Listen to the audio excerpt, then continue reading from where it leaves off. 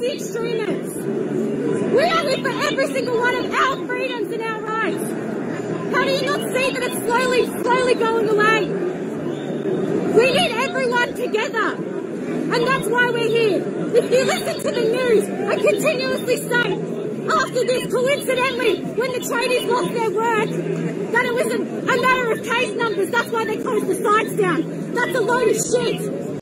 Yo, what's going on? It's Shane187, kicking it with you because you're kicking with me. And we got this young girl. She's a wealth of knowledge. The tradies never had a band in this 2 years. And then all of a sudden they have a ban. And now they're protesting. And they get labelled right-wing conspiracy theorists. Everyone here is hurting.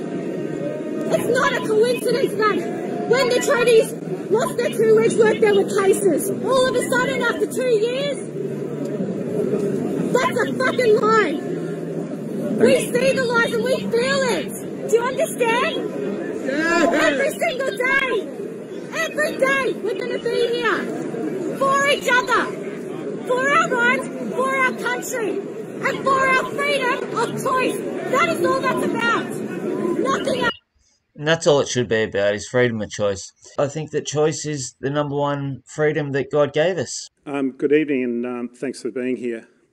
My name's Ross Gunther. I'm the Deputy Commissioner for Public Safety and Security for those that don't know me.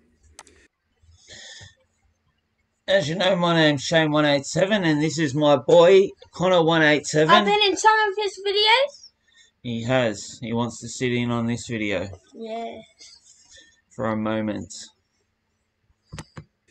Disappointingly today, 300 to 400 demonstrators for what appeared to be a diverse range of reasons came into the city in contravention of the Chief Health Officer's directions. Of those that came in, we arrested over 200 people, all of those who will receive penalty infringement notices if they haven't already.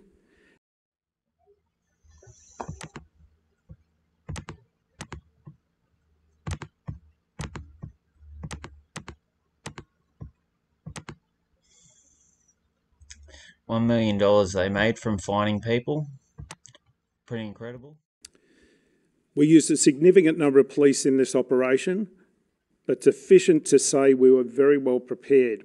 Police are vowing to track down every protester who stormed the streets of Melbourne in a chaotic backlash against the shutdown of their industry. Protesters stormed the city, hijacking the Westgate Bridge.